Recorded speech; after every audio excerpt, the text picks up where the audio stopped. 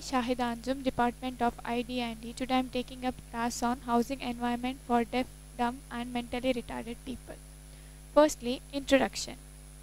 Deaf and dumb people inhabit a research sensory world where vision and touch are primary means of spatial awareness.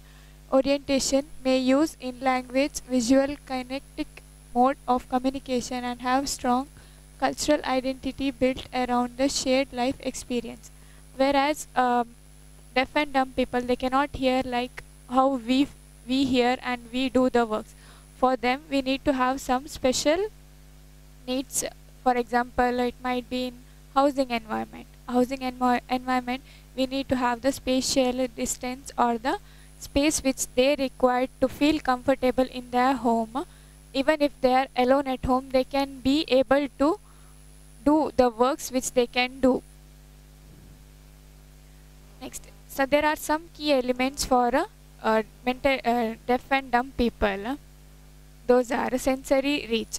Whereas sensory reach is nothing but where the people have some sensory unit of hearing. For example, they may not have hearing capacity. So for that, we might have the flooring on we can have the flooring of wooden flooring, so that when we walk or when someone else will come, with the help of vibration, they'll come to know that there is someone over the door. Or for example, having lightings for the doorbells. Instead of having doorbells, we can put the lightings for the bell, so that when someone rings the bell, so we'll get to know that someone is there because of the lightning. Next one is space and proximity. For deaf and dumb people, we need to talk to them in front, like we need to have at least 1 feet of gap opposite, so that when they act, we can come to know that what they are speaking about. Even whenever they walk or they come, then we need to have more space than others. Even wherever they walk, there need to be placed some mirrors, so that when someone is back of them, if we are calling, they cannot hear. But with the help of mirror, they can see that someone is calling or someone is calling to them. Next, mobility and proximity. Mobility and proximity is nothing but while walking together in conversation, signers often maintain a wider distance for clear visual communication.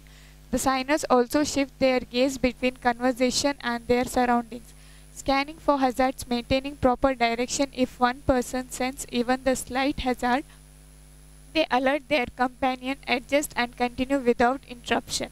The proper design of circulation and gathering space enables signers to move through the space uninterrupted. Whereas for deaf and dumb people, we need to have more signboards, whereas where to go, where to come, what is the exact place they need to go, or what is the thing which is been in that room, so that it helps them to see and go wherever they want to go. Next one is light and color. Light and color is nothing but we need to have light color and bright lights. We should not use bright colors for their walls, because they talk with the help of their actions. If the wall are in bright colors, we may not see clearly what they are acting. So instead of that, we can use light colors for the walls and bright colors, bright lights, so that with the help of light, we can come to know what they are going to explain. Next one is acoustic. Acoustic is nothing but even if deaf people, they will have some sense of hearing. So in that some sense of hearing, or with help of the machinery, they'll hear something. But in that machinery, the sound which will be more affected, it will affect double of their what they'll be listening to. So we need to know, we need to focus on that they will not have more sensing. Types of space consideration.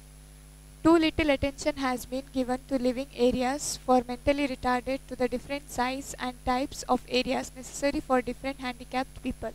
When planning or remodeling residential facilities for mentally retarded children or adults, we need to broadly consider many aspects, such as fixed features, space or physical structures, semi-fixed structures including furniture, and informal space, and considerations such as distance maintained in contact with others, relating individuals' needs for any other personal.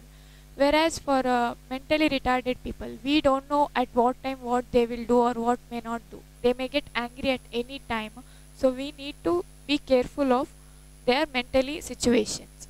Whereas create a positive mental health environment at home. Ensure a clean and organized environment at home.